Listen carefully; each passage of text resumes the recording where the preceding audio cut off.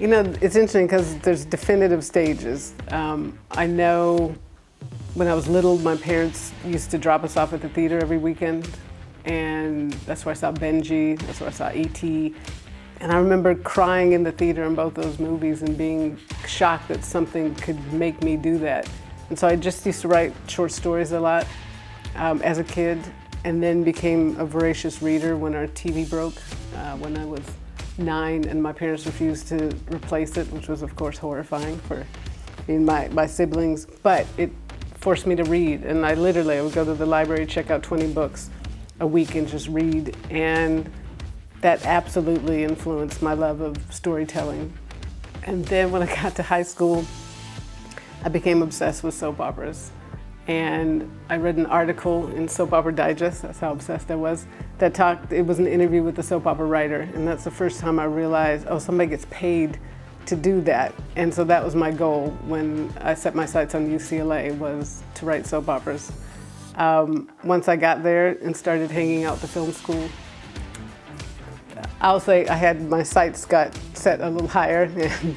Because you get the opportunity to see movies and great movies on the big screen, like immersed in these great films, and I started to see myself doing that, and it went from wanting to be a writer to suddenly I want to direct. And I think it's because it was the first time, again, that I understood that there's somebody in charge of all of that, and that's a director.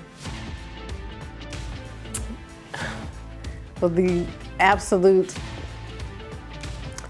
most important lesson that I learned at UCLA was to overcome no. And that is because, you know, you can only apply your junior year at UCLA. So I hung out at the film school those first 2 years, worked on student films, worked on the soap opera, met all the professors, took as many classes as I could without being a student. And like, I was sure I was gonna get in. And I applied, and then I got a rejection letter. And that wrecked me because I knew for a fact this is what I'm supposed to do. And it was one of the worst nights of my life, and had a very long cry. And then the next day, I said, let me go to the counselor. So I went to the counselor and told him I wanted to appeal the decision. And he said, you can't do that. So went home again, had another cry, and then just wrote a letter and poured myself into a letter, essentially saying why they made a mistake, and sent it to the head of the film school, Ruth Schwartz. I don't know how I got her information or how it even got to her, but 2 days later I get a phone call, and it's her, and she said that she got my letter and we're letting you in. And that absolutely changed the trajectory of my life. And I've actually never been able to, I think during that moment, once I started having success, I tried to track her down so I could thank her again, but haven't ever been able to track her down. Working with actors.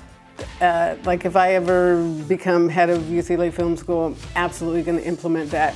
There was not enough interaction between us and the theater school, and it's literally, we're right next to each other.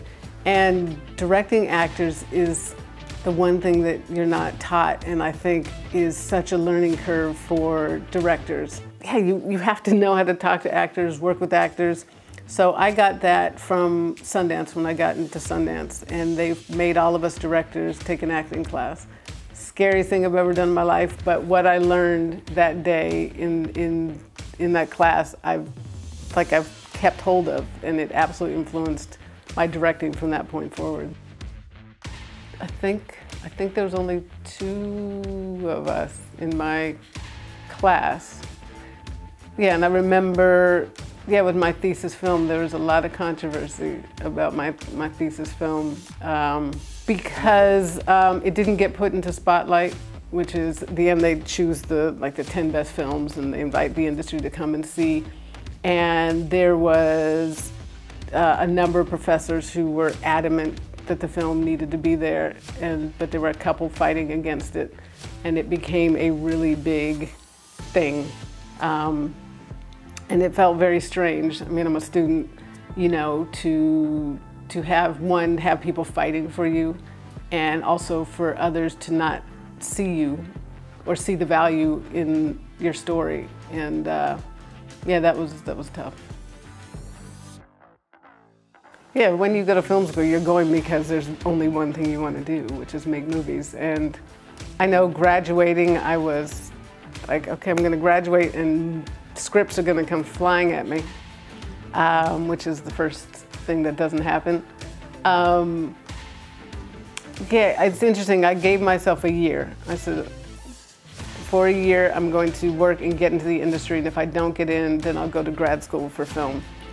And the first thing I did coming out of film school, I had a bunch of meetings based on my thesis film, but I had no script. So I'm sitting literally with the heads of studios. I remember specifically sitting with Stephanie Elaine, who at that time was head of Columbia, Black woman, someone I revered, and everybody asked the same thing: what do you want to do? What do you have? And I had nothing. So I came out really unprepared, and I felt like I wasted so many opportunities. So that was the first knock. Okay, scripts aren't going to come to me. So then I applied for an internship, the Academy Television Arts and Sciences internship. And then at the same time, I had the opportunity to have an interview on A Different World, which was my favorite show at that time. It was a horrific interview, again, totally unprepared, totally blew it, but then got the internship. And so they literally gave you a stipend, and I worked at Quincy Jones Entertainment.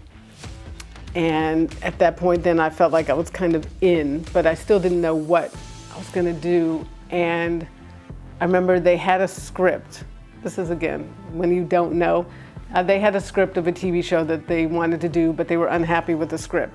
I'm like at a film school intern, and me and another assistant there, her name was Shelley Meals, we said, why don't we rewrite the script? Which of course you cannot do, but we rewrote it and handed it in, and the heads of the company, heads of TV, were like, this is so good, we want to use this version of it. So they were going to get us into the guild so that it could be legal. But at that point, the person who got the job over me at Different World had been messing up and not taking the job seriously. And I actually got a call from Susan Fales Hill, who said, hey, we want to bring on another person. And she let me, so I left Quincy Jones Entertainment and went to work as a writer's apprentice on A Different World. And that, again, changed the trajectory of my life.